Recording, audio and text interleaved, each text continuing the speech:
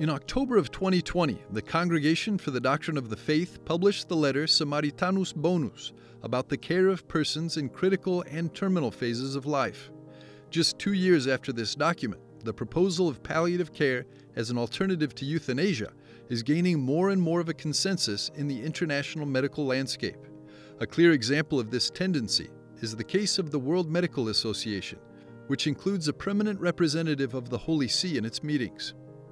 The Holy See has been participating in the meetings of the World Medical Association since the late 1980s, when the association asked the Holy See to have a representative, always a doctor, especially because of the quantity of documents of ethical nature that are discussed, knowing that the Church and the Vatican have always had a great moral tradition, and for this they asked that there be a representative.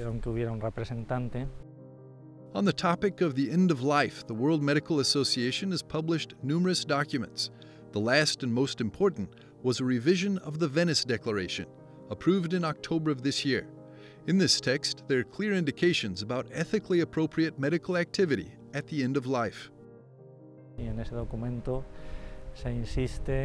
that document, it's insisted upon how medicine can have an appropriate response to suffering and the end of life, as opposed to those who propose euthanasia, which for the association has never been a part of medicine, but would be in some way something contrary to medicine from its very origins, from the time of Hippocrates, who in the famous oath says, "I will not give poison to anyone, though asked to do so." The doctor has always seen his function as being to cure, and if you can't cure, you can alleviate pain and accompany the patient until the end.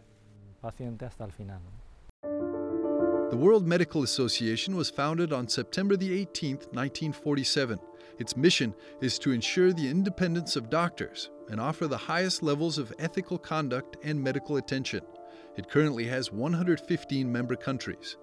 Independent of the culture and tradition of each of the member countries, the majority of the medical associations defend the right to life and oppose the legalization of euthanasia in their respective countries. Beyond the devastating anthropological consequences of accepting the so-called right to die, we also find in the affirmation of this right the gravest of consequences from the legal point of view. Nell'ordinamento giuridico italiano, in the Italian legal system, every right has a counterposition in a duty. The moment I must recognize the right to die, it means that a duty to be killed or a duty to kill exists. This would be a grave statement from the legal point of view, because it would mean that at a certain point, citizens, to be good and noble citizens, must act out that duty or right to suicide, or worse yet, the state would find itself in the situation of having to execute the duty of taking an individual's life.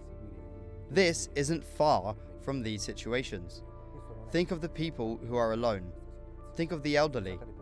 Think of the people who don't want to feel like a dead weight for their relatives, for the community, for society.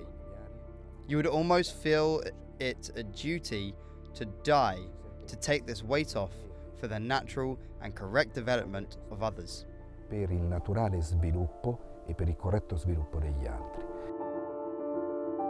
Today, our legal system is insinuating a practice known as informed consent.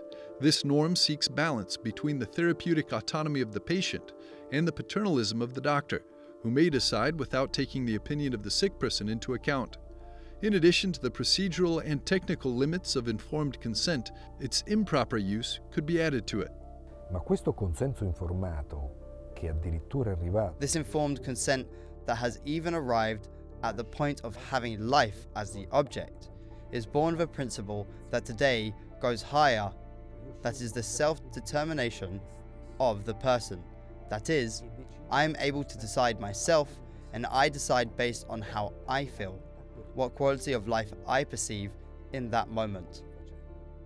In doing this, what is lost is the therapeutic alliance. So, the therapeutic self-determination that I think of being alone in making a decision with respect to a sickness in reality should become a therapeutic alliance, because I am not alone, but I have a doctor, a health structure, my friends, my relatives, the entire state that helped me to confront this moment of weakness.